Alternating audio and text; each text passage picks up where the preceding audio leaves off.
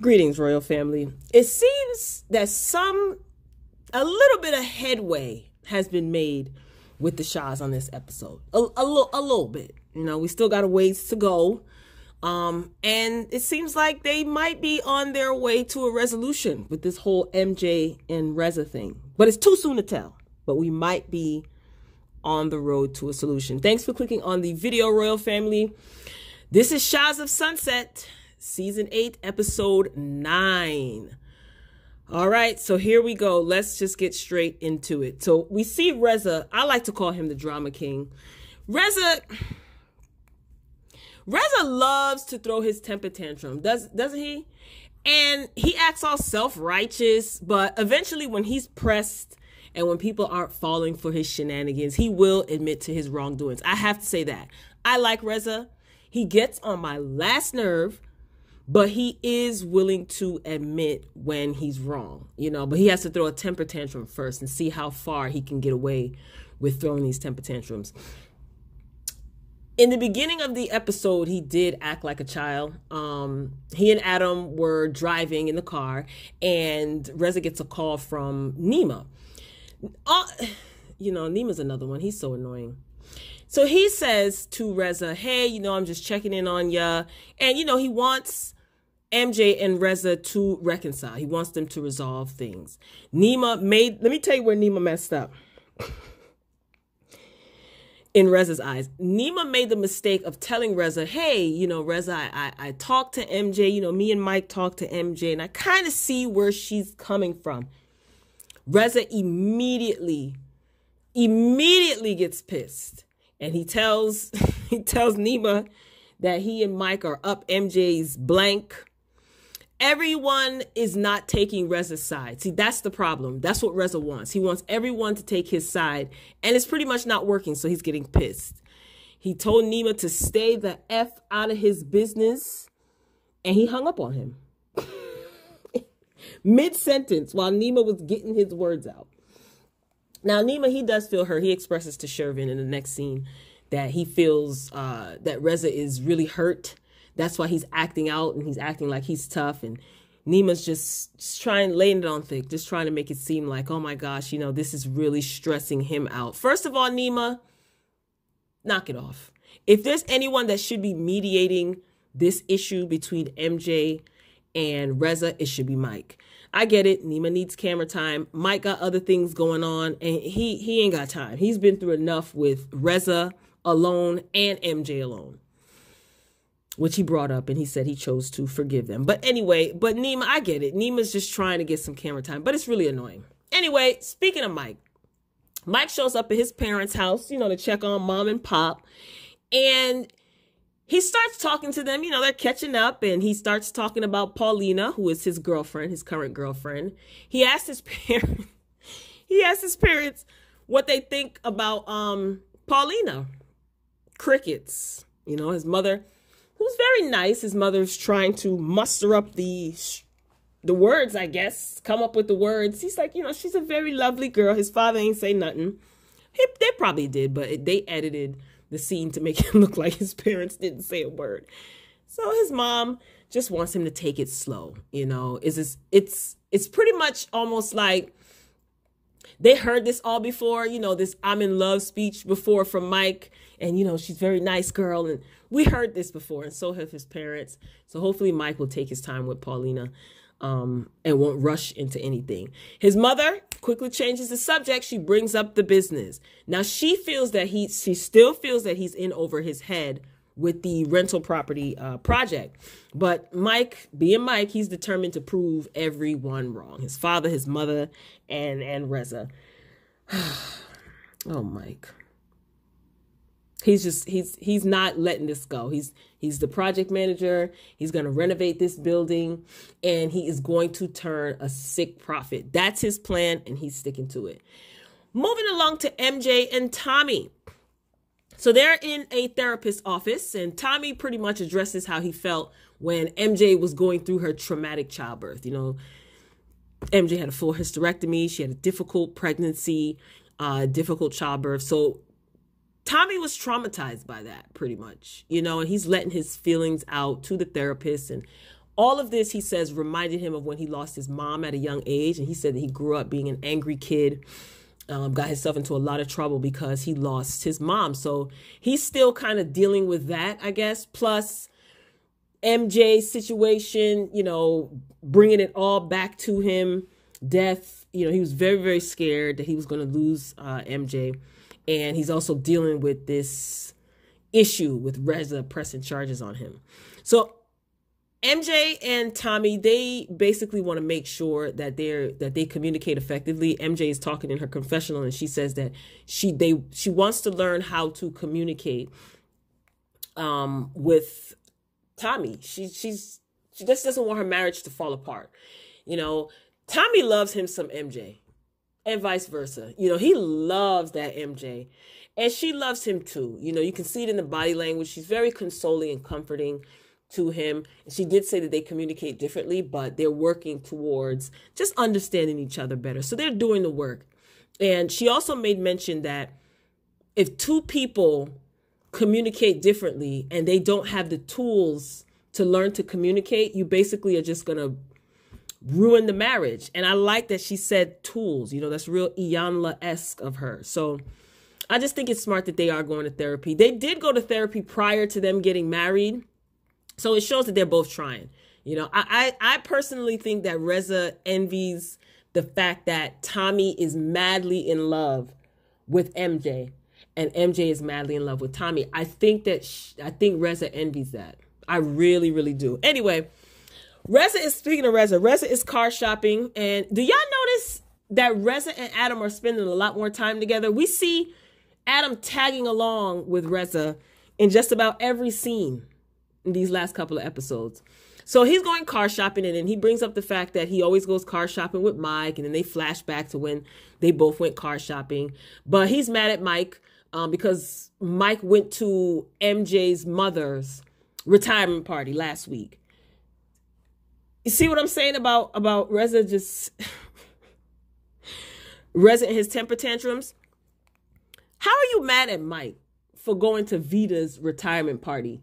Mike grew up with MJ just like Reza grew up with MJ. Vita is like a mother figure to Mike too. So what, is he not supposed to go because you're mad at MJ? That's childish. So Mike said that Reza blocked him and Nema and Shervin off of Instagram. Mike said that whenever Reza gets mad and you don't take his side, he's like a little kid. And he takes up his toys and leaves the sandbox. Oh, God, I thought that was so funny because it's so true. Reza's just childish. And again, whenever he doesn't get his way, he's just ready to cut you off. So we see Mike at this rental property. Well, Reza was car shopping for his mother. And as usual, he's talking down to Adam. Nothing new there. Anyway, so we shift scenes and we see Mike at the rental property. So Mike is assessing the place that he is, he's assessing the property. And he's also reminiscing about Reza because Reza is usually the one that helps Mike with all things real estate. Mike also said that Reza threw it in his face, the fact that he helped him build his house because Reza helped build Mike's house. And, you know, Reza likes to throw, I'm telling you, Reza does something for you and he will always throw it in your face. That's the first thing that he does. Well, I did this for you. If it wasn't for me, you wouldn't have this. Anyway, so Mike and his parents, basically in a nutshell, he's having the property appraised. So Mike and his parents are hoping that the value of the property as is at least under $3 million, right? Because if it's more than $3 million, they feel that you might as well just sell it and keep it moving. But the appraiser says that it's valued at 2.5. What did I say? 3,000? 3 million. They're hoping that it's not over 3 million. Anyway, but it's appraised as is at 2.5 million. So as Mike said, it's not worth selling. So after he renovates it, it will pretty much be worth 10 to $11 million. So he's happy. He says he can't wait to tell his parents this so they can get off of his back. So that's a good sign. The assessor, I think the appraiser asked Mike, who's going to be handling all this? Who's the project manager? And Mike said, I am. The guy paused and says, you're doing this all by yourself? He says, yeah. Mike said, look, whatever it is that I don't know, I'll fake it till I make it. I'll wing it. I think Mike is going to pull it off. And here's why. There's a lot of money on the line. And he does not have any distractions right now. There's a lot of money on the line. And come hell or high water, I think this is going to be it. I hope so. I hope so. We move on to see Gigi, honey. Golnessa is in the People Them hospital. So she had her fallopian tubes removed. When she woke up, her mom and her dad were right by her side. Her ectopic pregnancy did not dissolve. So when she had a miscarriage, basically the fertilized egg was planted in her fallopian tube. She received a shot that was supposed to dissolve this ectopic pregnancy. It didn't. So she had cramping and pain, and she had to have emergency surgery. So she had her fallopian tubes removed. Now she can still get pregnant, just not the natural way. And she kept saying in her scene, in her confessional, that she got pregnant too many times accidentally, and this is her karma. Translation, she terminated a lot of pregnancies, and now she's having complications conceiving. I mean, I guess she tried to make it cute, whatever. We know what you mean, Gigi. I mean, ain't no judgment here, you know, but I know she feels bad though. She just kept saying that this is her karma. All those times that she got pregnant accidentally, and now she can't even get pregnant on purpose. So we move on to see a meeting at Gigi. So Gigi let the Shahs know via text. She sent out a group text about her complications. And Mike and Shervin, they're riding in the car, and she wants to meet up with everybody at her house, right? Except for MJ, of course. Mike and Shervin, they're riding in the car, and they're trying to figure out what these two idiots. They're trying to figure out like what fallopian tubes are and simple biology, right? Bless their hearts. So they're trying to figure it all out. Anyway, Nema, Destiny, Mike, Shervin, Sarah, for whatever reason, I don't even know why she's around. Go away. Anyway, they all meet up at Gigi's house. She's recovering from her surgery. So she basically breaks it down and explains to them everything that has happened to her and what she's been going through and things that she's been keeping from them. And of course, some of them are started to cry, and, you know, it's very emotional. Now, here's the thing. The first thing that I thought of is, this is interesting, because when MJ had a complete hysterectomy, meaning she could never have children ever, ever, ever again, none of the Shahs showed her any love and attention. They didn't even visit her. Anyway, so Gigi, she says that everyone needs to get along, especially because of what she recently went through. Now, I never thought that I would see the day that Gigi Golnessa is the peacemaker.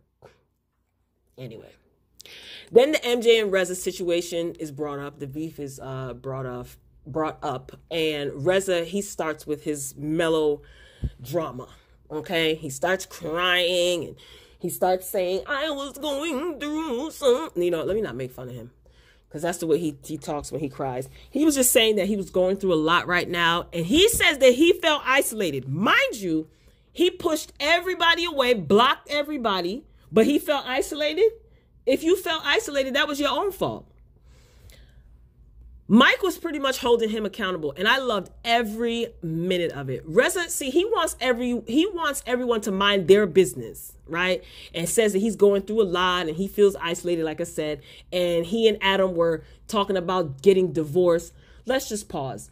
You and Adam were talking about getting divorced on the last season, during taping of the last season a couple of years ago, okay? Because you, Reza, were out flirting and fraternizing. So see what MJ said when MJ said, go cheat on your husband, have your husband cheat on you, continue to cheat on each other, go to bathhouses, and leave me out of this. That struck a nerve, because it's the truth. The same way you like outing her business, she pulled a you on you. Anyway, Mike is not buying it. And I'm with Mike 100%. Neither am I. I'm not buying the antics and the theatrics and the crying. So he wants everybody to mind their business, right? But Reza is always in somebody else's business. Reza was all in Mike's business when he was married to Jessica. And when Reza was chewing Mike out, Mike listened to him. And now Mike is calling him out, and Reza doesn't want to hear it. He wants to get up and wants to walk off. I just think that Reza knows that he's wrong, and Mike is not pacifying him, and Reza feels bad. Reza knows he's wrong. He has a conscience. He knows he's wrong, and he's not getting the support or the backing or everyone cheering him on like he hoped. and he's being called out on it. And I think he's embarrassed. So Reza starts crying, and he apologized to the Shahs for making them all choose sides. And he said that he says that he owes MJ an apology. And he admitted that he went too far in reference to the things that he said to MJ. As he should. He does owe her an apology. He owes her an apology for leaking those text messages between him and Tommy. Now, remember, Tommy thought that he was going to lose MJ. He confided in Reza when he was scared out of his mind. And you go and post that on IG. You talk about MJ's health condition and what she went through for the like you just put it out to the public and thought that that was funny. And you mad because Tommy showed up in your backyard and tossed around some plants in pots?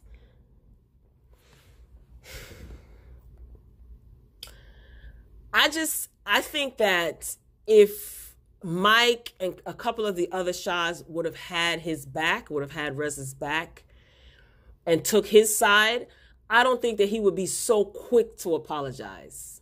But he realized that Adam is the one out here embarrassing himself and Reza. This is all Adam's fault. And Reza knows that. But he's trying to pin the blame. First it was Ali. Then it went from being Ali to MJ. Then it went from MJ to being Destiny. Then it went back to being MJ. No, nobody's buying your foolishness, sir.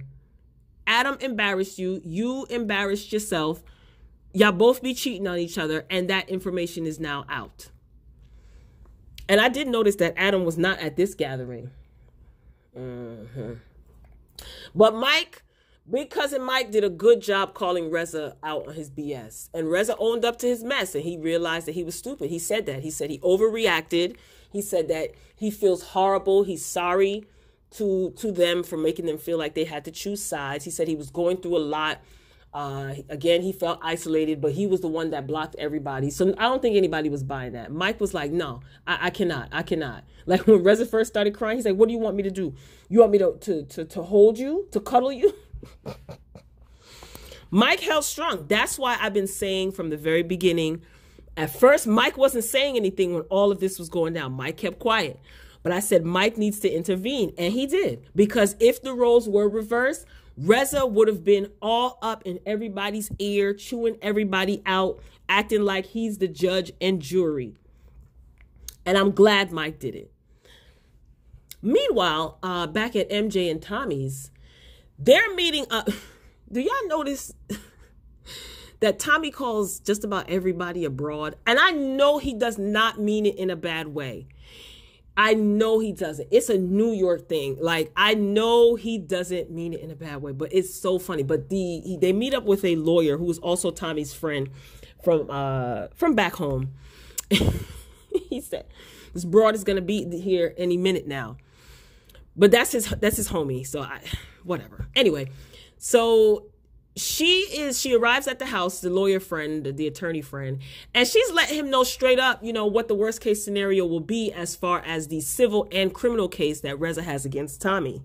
Now listen, yes, Tommy did go to Reza's house and he tossed around some plants, but Reza did that to get back at MJ and to also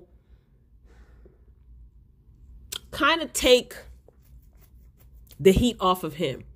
Because I wonder if Ali would have pressed charges on Reza, how would Reza feel? Reza would have tried to justify that. Remember, he met up with Ali, he roughed him up, and he threw a drink in his face. If Ali would have pressed charges, Reza would have tried to justify his behavior. Again, I still feel that Reza is envious of MJ's happy marriage. So the lawyer friend and Tommy and MJ, they're talking. MJ's asking the right questions. MJ is pissed at the thought that Tommy could be hit with a felony charge and possibly do time in the county jail. So MJ said in her confessional, this is the 9-inch nail in the coffin of her friendship with Reza and their relationship as brother and sister. I've heard that before, so we don't know. So will Reza drop the charges as well as the restraining order because the attorney said the restraining order, him dropping the restraining order, or the restraining order being dropped, is totally in Reza's hands. So will he drop the charges and the restraining order? We shall see next week when Reza and MJ sit down to talk. Oh yes, they are going to sit down and talk, and I can't wait. Now, here's what I think MJ should do, which she might not, but she might. She's very unpredictable. That's one of the things I like about MJ. Certain things, she's unpredictable. MJ, it would be in her best interest if she plays nice, even though I know that she will want to rip Reza a new one. But I do hope that she plays nice, and maybe, just maybe, Reza might drop that restraining order. So we shall see next week when Reza and MJ sit down. So Royal Family, you already know what to do. Get down in the comments. Let me know what you think about this episode. Be sure to hit the like button. If you haven't done so already, subscribe. We'd love to have you join the Royal Family. Check out the other content on the channel. There's plenty to choose from. So I look forward to reading your comments, Royal Family. Until next time, peace.